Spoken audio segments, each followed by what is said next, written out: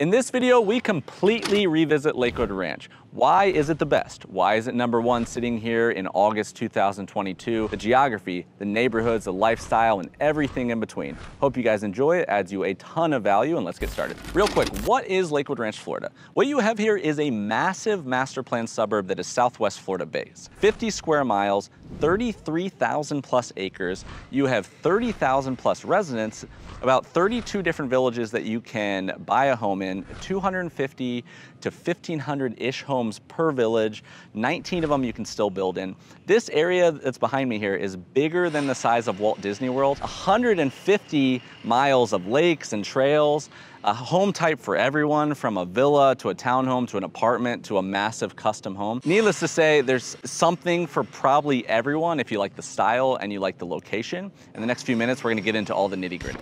Okay, let's first talk geography and location. So Lakewood Ranch, Florida, like I mentioned, is in Southwest Florida, but greater context-wise, where that puts you is about 60 miles south of Tampa, Florida, about 2 hours north of Naples, and Orlando's east and inland, so it's about 2 hours from Orlando as well, 3.5 from Miami, and 3 from Boca Raton. So interesting overall. In town itself, you're about 9 to 11 miles northeast of downtown Sarasota. But what's cool about that, it also puts you less than 20 to 45 minutes from Anna Maria Island, Siesta Key, Longboat Key, Lido Key, and Venice. So all the great things about Florida coast that this has to offer, you're in a stone's throw distance. All right, now let's talk neighborhoods. So what you have here is about 32 different neighborhoods, which they call villages here, to pick from. Now, these are all built from 1994 to now, so the oldest house in this entire thing was built in 94, which is pretty interesting on its own outright. Of those 32, there's about 19 of them that you can still actually build a new home in, whether that's the end of a phase of a mature community that's in the middle with, let's say, 5 or 6 years left, or that's brand spanking new, coming soon, hasn't even released yet, right? So a lot of options there. Size-wise, you have everything from 1,100 to 1,400 square foot villas that are attached just to one piece of property. You have townhomes with loose rental restrictions that might be, 2,500 square feet, a little bit more affordable, but in a turnkey sense. You have full-on custom homes like, behind me, like Arthur Ruttenberg or Lee Wetherington, where you literally do a Pinterest board and you pick every option. You have golf, you have not. So really a full spectrum of every different family model I think would fit here in at Lakewood Ranch. So when shopping for a home, folks are typically going to find themselves in one of 3 buckets. And the first one being from Fruitville Road to State Road 70. That's gonna be closer to the Sarasota town itself, closer to the beaches, a little bit more luxurious from an option standpoint in an overall sense, but also mixed with all the original 3-4 main neighborhoods that were built from 95 to 2005. The second one is gonna be built north but west. So that's when they went north. You can save a little bit money. It got a little bit closer to the high school and the good school districts. It was a little bit more affordable because you got north, but you stayed west. So you're right close to the interstate. It's not bad to get to stuff. The third one and the newest is where you go northeast. And that is in that same vein of going north to save a little bit of money, but all the land was east. So they're duplicating what they did in the past. And that's where you're gonna find some golf communities where they have the space. You're gonna find the newer family friendly where you could build a home and you still have 7, 8 years to build. So typically wherever you hover, what you're gonna end up doing is probably end up in one of these 3 buckets. All right, and finally, just to add a little bit more value, I wanted to give you a speed round of a favorite short list of communities per lifestyle bucket to get your research started. The first one I wanted to do is let's talk new construction and families. 3 that I would look at to get you started. Sweetwater by MI Homes, that's above State Road 70 in that new northeast section. Right above that, I would also look at Star Farms, incredibly interesting, like a city of its own and a little bit more affordable. And then on the lower side, the closest community in all of Lakewood Ranch to town is called Windward. Now, Windward is Neil Homes. It is the most affordable in that district by far. You'd want to be cognizant of the high school rating, but beyond that, up to 8th grade, unbelievable. Okay, now the direct inverse. Let's talk no kids. So 3 of my favorites on the no kids list, 2 are lower and 1's upper.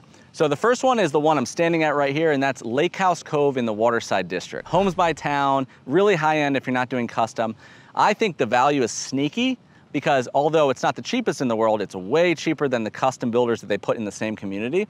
And you can see it's boathouse centric, $300 a month or less for this whole amenities. That one is really interesting. Second one is right down the street. It's called the Isles. That's Toll Brothers. It is, again, really high end if you're not doing custom, normal amenities, normal fees, but I think the build quality of the homes and the level of homes you can get without the minutia of picking every option, interesting. Third one is I would go to the north and I would look at Esplanade Azario, the golf community. Even if you don't golf, they have probably the best amenities in both counties combined. They have a 16,000 square foot restaurant, full bar service at the pool with food service. They have commercial gym, they have a salon. Unbelievable, right? The social HOA is only $380, and then for $600 a month, you have deeded golf, 800 total homes can golf in there, world-class golf course, so those would be 3 on my list for no kids. Okay, next real quick is affordable resale homes. This one, my favorite thing to do is stick with the first communities ever built. They are very underrated. Summerfield is one, first one ever built, unbelievable location, $100 a year HOA, no amenities inside the community, but you can walk to a park from there. And these were when all the custom builders actually built the first homes. So these are really nice homes, they're just 20 years old. Second one is Greenbrook, similar vein, no amenities in the community, but they have communal amenities, low fees, nice construction. Third one is a recently closed one, and that's Mallory Park. That is up by the high school. If you buy a home in there, probably the oldest home in there is less than 5 years old. Incredibly kid-centric. They deck out Halloween, deck out Christmas. You can walk to the middle and the elementary school from it. Okay, 2 more real quick. This one is 55 and older. The 55 and older communities, there's only 2, so that one's simple, right? You have Del Webb, which is a Pulte brand, and you have Crestwin, which is Coulter, who does a lot of luxury condos. The thing is here, there's only 2 options. I would say about 55 and up. I get it, if you like the brands, that's a great option, but also the average age in Lakewood Ranch isn't 30, right? So your need of what you like from 55 up, I might want to step back and say, what do I like it for? And that might be fulfilled by many communities beyond just these 2. Okay, and the last one is for golfers. So Lakewood Ranch looks like it has 1,000 golf courses. It really doesn't. You have just a few options, and these are them. First one is Country Club West and East. That's in the lower grid of the district. 3 private golf courses, but then you also have the Ritz-Carlton outside of it, and Legacy's a public course also outside of it that all work together. And this one isn't a forced membership, so it's an optional membership to join. Then you have Esplanade Azario I mentioned earlier. This is your classic deeded, half the community has it, half doesn't. That's more privatized. Esplanade Golf and Country Club is Esplanade Azario, but built 3 years earlier. So that's Taylor Morrison again. And then finally, you have Lakewood National. Lakewood National has the #1 and the #4 ranked course on Golf Pass or something. That is Lennar Homes, so a lot of affordability. And that one is also deeded, but every single home in the entire community has that deeded membership. Real quick interruption. Thank you for joining us once again on the Florida Relocation Guide, your smartest way to relocate and or invest in the entire state of Florida. 2 quick important items. First, if you want to buy, sell, regardless of your timeline, invest, anything in between, please consider using my group. I think you'll find not only my analytical approach, but our macro team approach and the way we connect unique. Secondly, if you haven't downloaded my Florida Relocation Guide, please check that out. It's mostly Sarasota, Manatee, 30,000 foot view. We update it monthly or so. It's digital. You can download it, print it, flipbook, everything in between. Without further ado, let's hop in.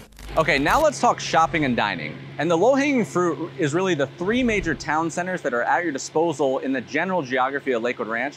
And the one I'm standing at right now, by far, is the newest, the most in vogue. It's the guy right now, downtown Waterside Place. This is like nothing. This is very unconventional for a suburban community. It's a proper downtown that would usually flank a city. Mixed-use space, shopping, dining, recreation, end-to-end lifestyle. Where I'm standing here on phase 1, you can get a really good sense. So behind me, Good Liquid Brewery. You have Duck Donuts right here, which is a franchise. That way you have a children's splash pad, you have green space, you have volleyball sand courts. Kilwin's, the dessert place over here. There's an Italian trattoria right here. O&A Coffee down this street. And you can see here, 25-foot long wide sidewalks. There's cornhole. It's a place that you could go to and you wouldn't feel like you needed to go downtown anymore. And there's much, much more beyond that. It's commercial space, it's retail, it's shopping, and it's dining. And like I said, it's not a little podunk suburban downtown. This is a proper downtown, and it's something that I haven't seen maybe ever, but definitely not in the state of Florida. All right, the second major town center in Lakewood Ranch, Florida is really where I stand here, and that's downtown Lakewood Ranch. This isn't quite as big as Waterside Place, but it's got everything you need. Traditional suburban downtown. You have seafood behind me, you have multiple sports bars, you have an Italian trattoria, you have sushi, Mexican restaurant, Starbucks, there's ice cream.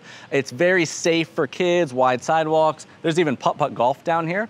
So this would be your other major one besides Waterside that people think of, and this is a little bit further north, so it's more in the middle of Lakewood Ranch itself. All right, now let's talk actual activities. So I'm gonna give you kind of a sample platter that'll give you a good feel of what the area has to offer overall.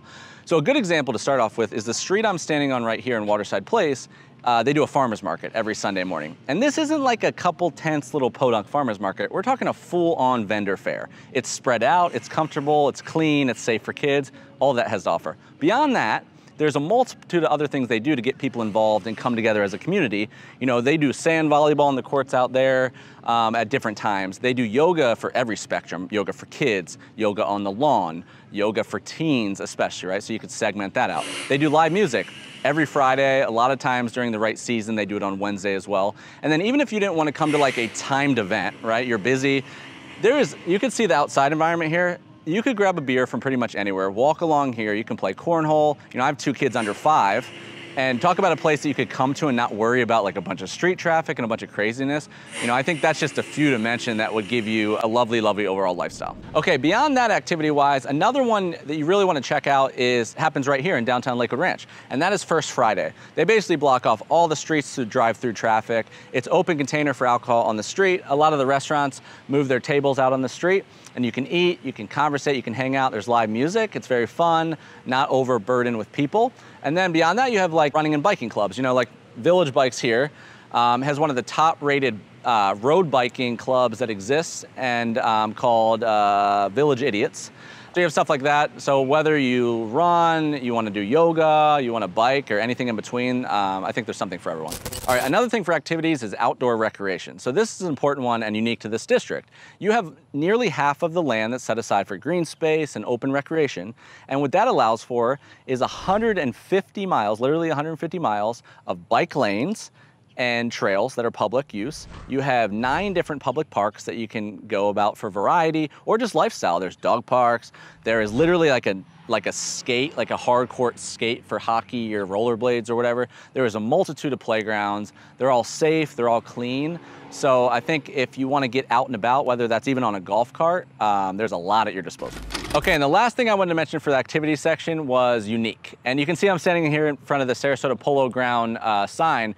And, you know, Lakewood Ranch is an enigma because, you know, the way I described it, right? Huge master plan, all these neighborhoods, right? It seems like a village of a bunch of platted houses. But more than half of this area is set aside for conservation, already existed. So where they put this new section, they do full-on polo matches with the horses right here, you know, in Lakewood Ranch around all this kind of stuff. So you do get the semblance of a little bit of country mixed with brand new construction, which is incredibly rare for the state as a whole, so unique overall. Okay, on to education options. So here you're gonna have, just like everything else, the full spectrum. You have everything from daycare, even through college level, you know? So you have, you know, if you're up in that North District to the west, right? You have Golet Elementary, you have Nolan Middle, you have Lakewood Ranch High, one of the highest rated public districts in the entire state.